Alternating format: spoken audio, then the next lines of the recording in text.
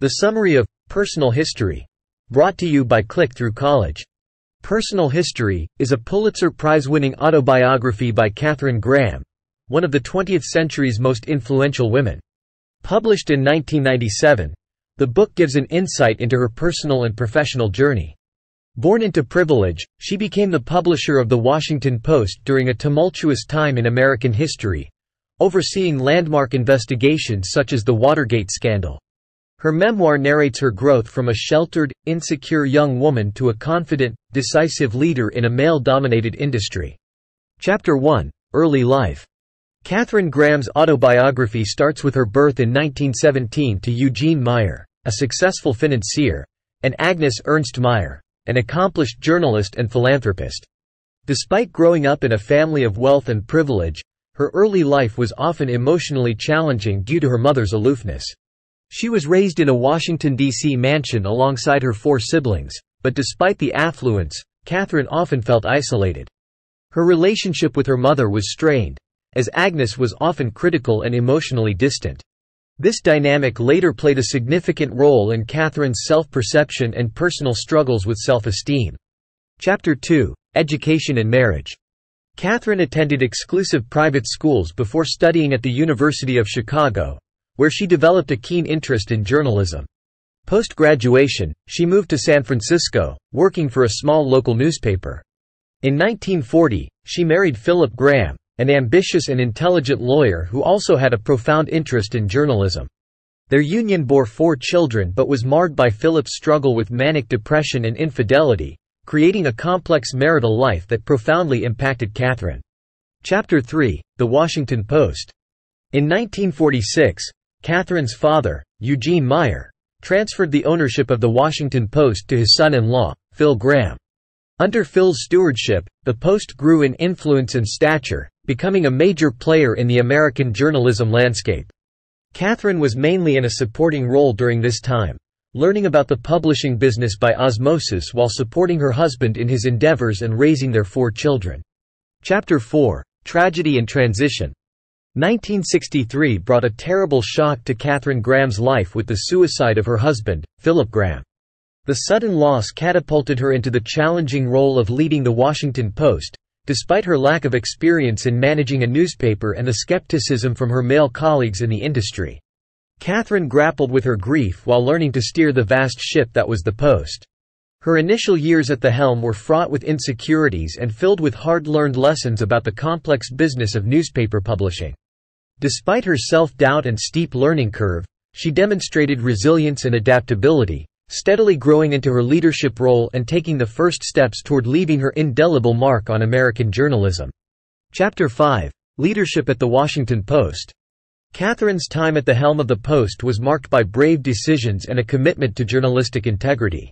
One significant turning point was her support for publishing the Pentagon Papers in 1971. Despite the high-stakes risk, including the possibility of legal action and the wrath of the Nixon administration, she backed her editor Ben Bradlee. This decision marked Katharine's arrival as a daring publisher who prioritized the public's right to know above personal and corporate safety. Her unwavering support of her editorial team underscored her commitment to upholding the ideals of free press, setting the stage for even greater journalistic feats to come. Chapter 6: The Watergate Scandal.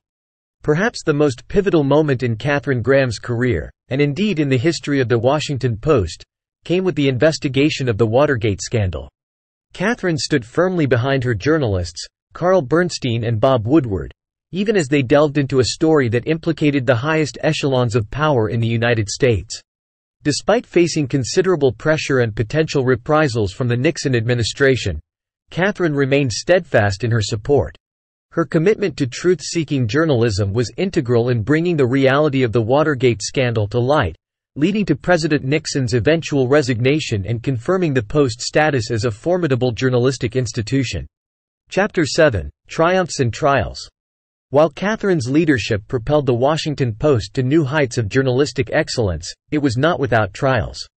She grappled with a host of challenges, including labor strikes, fierce competition from other media outlets, and navigating the traditionally male-dominated world of business. In addition to her professional struggles, She faced personal losses, including the death of her mother and her struggle to balance her work and family life. Despite these hurdles, Katharine demonstrated remarkable tenacity and grit.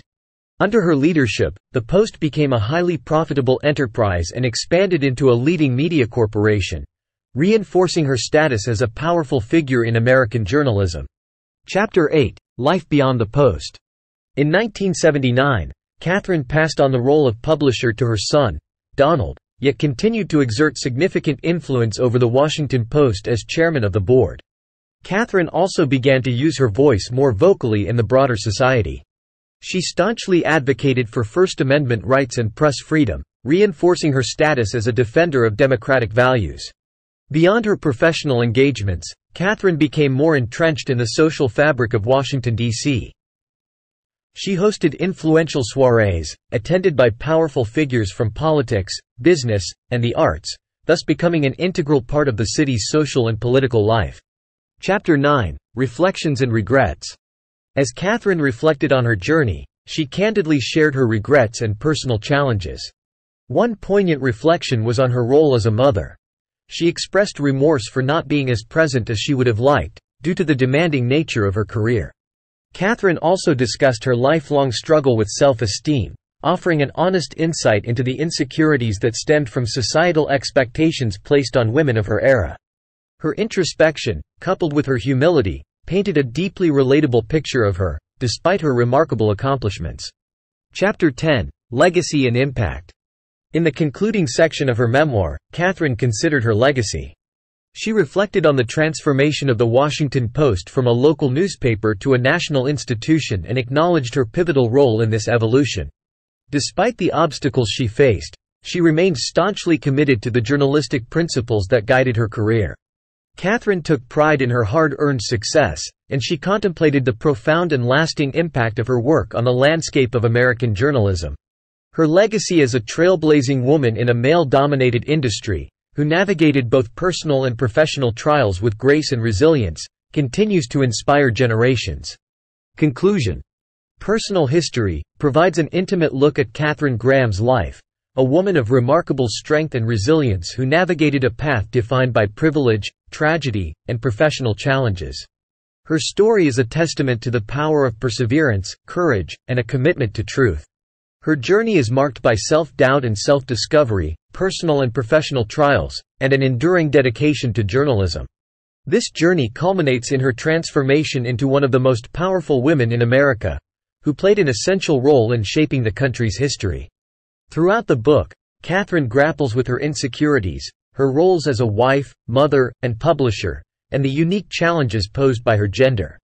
She candidly shares her self-doubts and vulnerabilities, making her story deeply relatable and inspirational. Despite her privileged background, her struggles and growth show that her success was not preordained but hard-earned. Katharine Graham's Personal History is a story of personal transformation and professional courage. It's about a woman who faced unimaginable personal loss and rose to the occasion, leading one of America's foremost journalistic institutions through some of the most critical moments in the nation's history.